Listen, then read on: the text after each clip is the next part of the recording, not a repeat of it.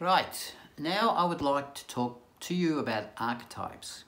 And I want to talk to you specifically about the archetypes that we all have. In fact, there are 4 archetypes that we all have. We all have a child archetype, and there's a whole range of child archetypes. We all have our victim, which is our self-esteem. We all have our prostitute, which is our archetype of worthiness. And we all have our saboteur, which is our archetype of choice. So let's begin with the child archetype, because as I said, there are 5 child archetypes, and we all have one. And our child archetype is that little voice in our head that talks to us every so often. Our child archetype is extremely intuitive, extremely playful, a little naive, but it's very important that you listen to your child archetype. So there are a number of child archetypes. The first one is the Peter Pan child. That's my one, okay? I'm the Peter Pan child. I love adventure. In fact, Peter Pan children enjoy adventure. It doesn't matter where it is. It can be inside, it can be outside, it can be in our head. So long as we are on an adventure and having fun. And that's the key to the Peter Pan child. Now, sometimes we are a little irresponsible because we do get lost in adventure. But that's okay, that's fine, so long as we are on an adventure. The key with the Peter Pan child is to understand how big an adventure do you want to have. And the key is not to limit yourself, but to open up yourself so that the world is a place of adventure for the Peter Pan child. So yes, it is important for Peter Pan to go on adventures and to enjoy them. Because when your child is happy, it really makes a difference to your own joyfulness and your playfulness and your ability to cope with things that are a bit more serious. So always remember that if you have the Peter Pan child, enjoy the adventure and take advantage of it. The other thing that I want to talk about Peter Pan children is that they make great leaders. The story by J.M. Barrie is a perfect illustration, and that is why they're called the Peter Pan or the Eternal Child. Peter Pan children make fantastic leaders, but we gather around us the lost boys, people who are lost. They don't have to be boys, they can be girls as well. But we gather all of those people around us who are lost and we look after them. So this makes Peter Pan really good leadership material because they really take care of all of those little lost souls that come to them for help. Peter Pan looks after them, takes care of them, stands them up on their own 2 feet, and when they're ready is prepared to let them go. So always remember, if you have the Peter Pan child archetype, you will always attract that person around you who just doesn't quite know what they are doing, where they are going, and it is your responsibility to just help them out, look after them, okay, and just head them in the right direction. So that's the Peter Pan child. The second child archetype I want to talk about is the nature child, and this is the person who loves to be outside. In fact, any excuse to be outside. They have to be outside. They love animals, they love plants, they love all outdoor activities, whether it's swimming, climbing, jumping off things, it doesn't really matter. And it doesn't matter what environment it is either. It can be by the beach, it can be in a rainforest, it can be in a desert, so long as the nature child is outside, enjoying all the beauty of nature. Nature children, particularly these days, are extremely important because they are the environmental warriors. They look after Mother Earth. They look after the animals. They care for everything in its natural state. So it is important that if you are a nature child to get out there, enjoy yourself, be proactive, take care of the world and the environment that you live in, and that is extremely important. As you can tell, there's a bit of a movement these days. The nature children are really rising and they're really speaking out about what we are doing to the environment that we live in. So if you are a nature child, that is your job, that is your responsibility to get out there and to discuss and to guide and to lead people. Because as you know, the earth is very important. The animals are very important. So this is the nature child. Bit of a challenge when you're very young because, as you know, when you are young you have to go to school, and often school is an inside environment and you have to sit inside. And when I was a teacher, it was very interesting. I used to watch the nature children and they'd be looking at the clock, just waiting for the time to tick over so that they could rush outside at lunchtime or playtime and involve themselves again. The other very important thing for nature children is to remember to walk barefoot on the ground. Okay, you just need that grounding, and that's very important. So get rid of the shoes, get rid of the socks, and just walk. And it doesn't matter what environment, because nature children don't really care. They don't need the lush grass. They're quite happy to walk over rocks and stones and whatever else. So that is very important, but it's important for your own persona and that spiritual aspect of yourself to get out there and walk barefoot. So that's the nature child. Then the third one is the divine child. Now this is the child that is connected to spirit. They're often daydreamers. They will often sit there and they will just drift off, and they're going back to spirit, where it is a beautiful experience. It's quiet, it's calm, it's peaceful, it's full of love. And angelic children just love that environment. And this is very important. So if you are a divine child, allow yourself that time, that freedom to just sit quietly.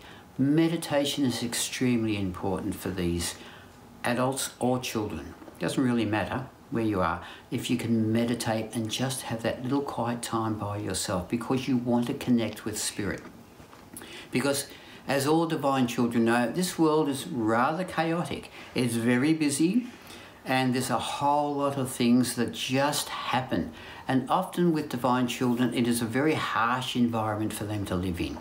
So again, just allow yourself that moments of peace and quiet, to relax, to meditate, to go back into spirit, and to reconnect with who you truly are.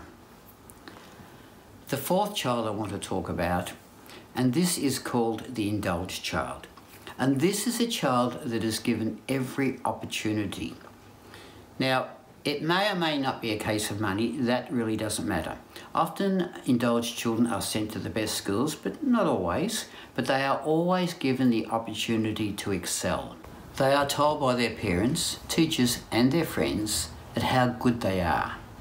Okay, and this is the indulged child. They're given opportunities and they're given the encouragement to excel, and this is what they do. So indulged children make great leaders because they've been told all of their life how good they are and what leadership potential they have. The thing with indulged children is sometimes they can throw a little tantrum if they don't get their own way. So it's important to understand that yes, leadership is about leading, but it's also about responsibility. Okay, it's also about guiding people and taking people with you. And that's very important. So that's the indulged child. The last child archetype that is a possibility that you have is the wounded child. And this is a child that has been abused or neglected or abandoned in some ways. Often it is a result of family, but sometimes there are other ways that the abuse or the neglect can come into that child's life.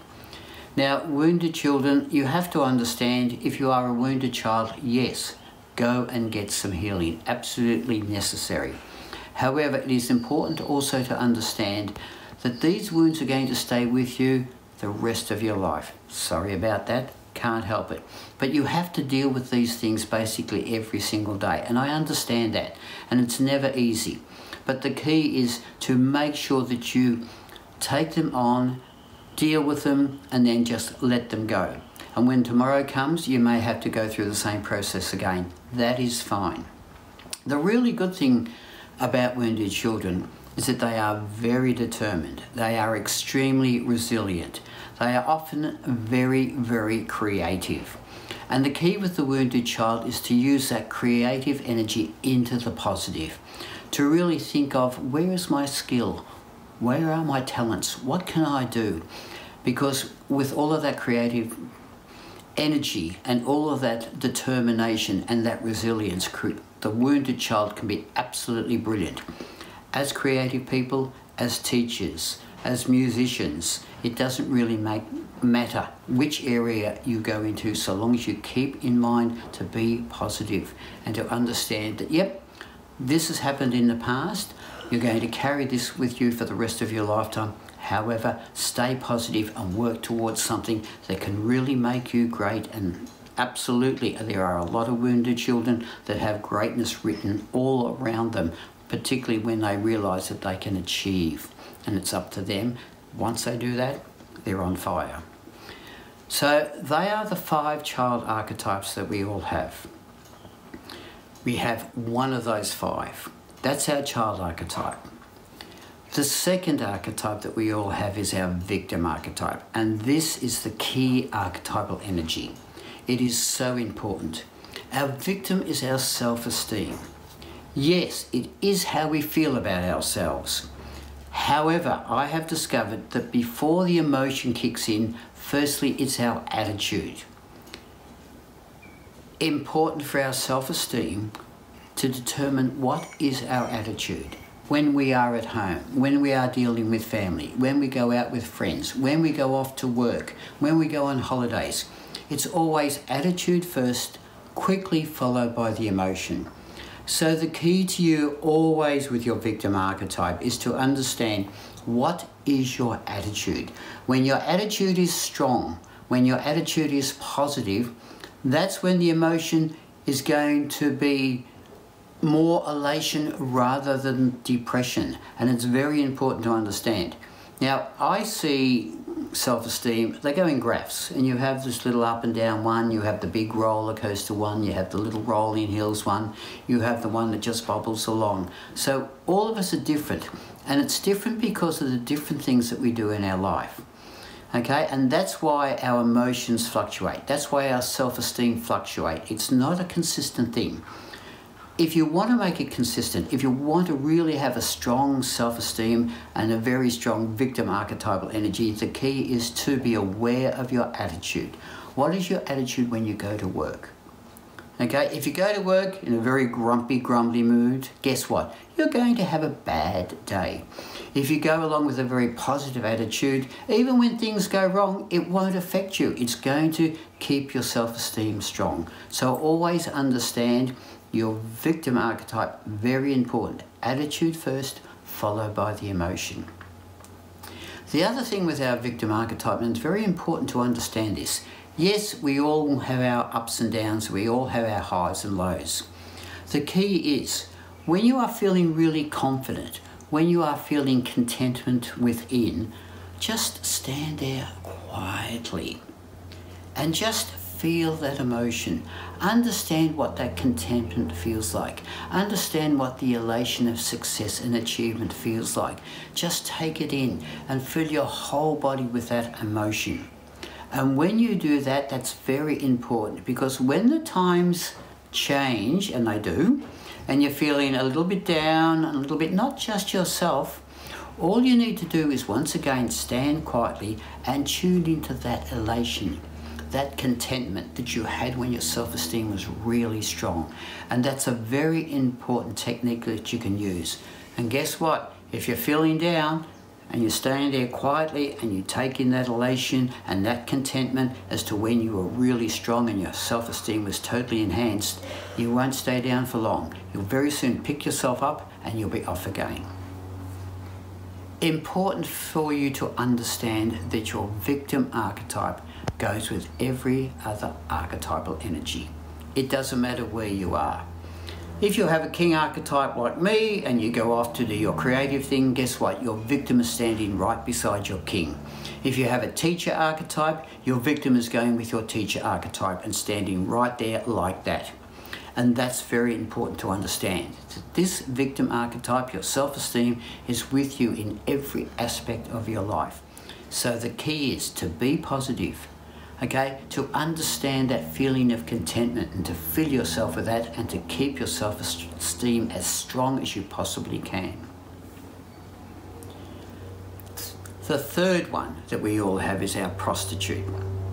Now, interestingly enough, your self-esteem and your prostitute are like that. They're basically joined at the hip.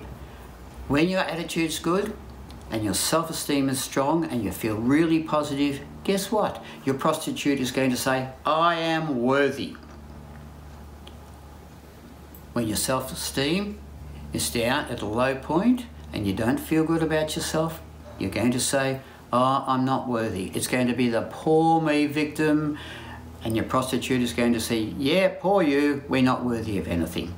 So the key is, remember these two archetypal energies, they're very important because we all have them. So they're very strong energies.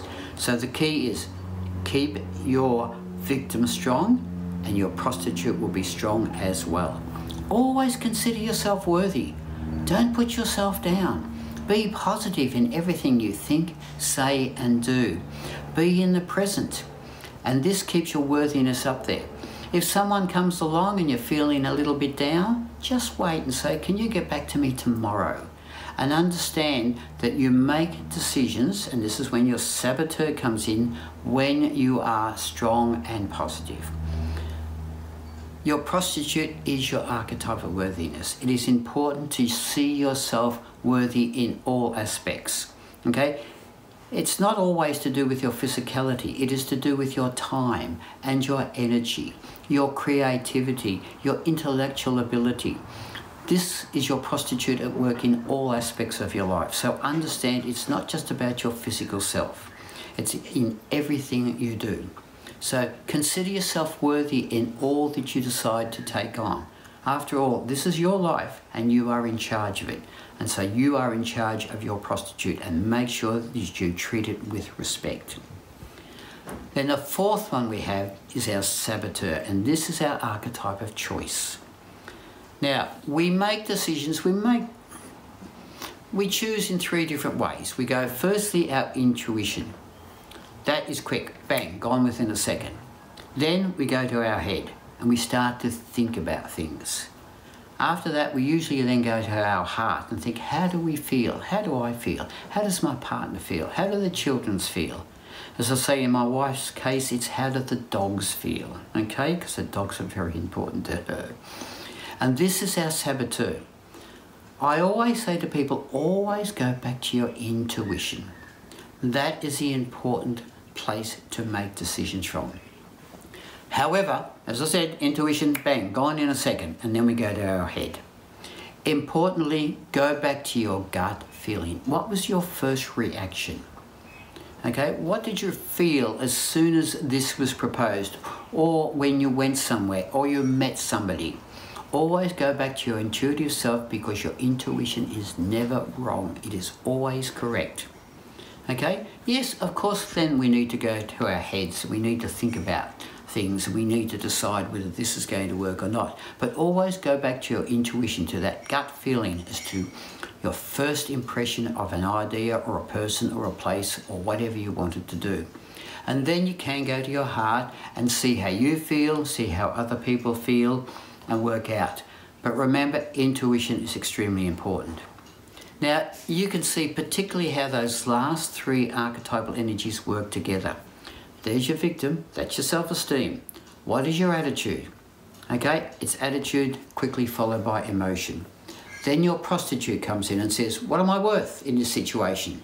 And then your saboteur comes in and decides, what is my choice here? What decision that I am going to make?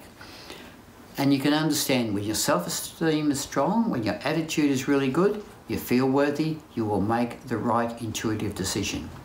Okay, and the reverse is also the case. When your victim is really pathetic and poor and you're not feeling good about yourself, you consider yourself unworthy, that's when you sabotage yourself. So it begins with your victim archetype. It begins with your attitude. Get your attitude right. Get your self-esteem right. Consider yourself worthy and be intuitive. And when you put all of those three things in together, you've got three strong archetypal energies working for you all of the time. And boy, can you be powerful when that is the case. Have a great day.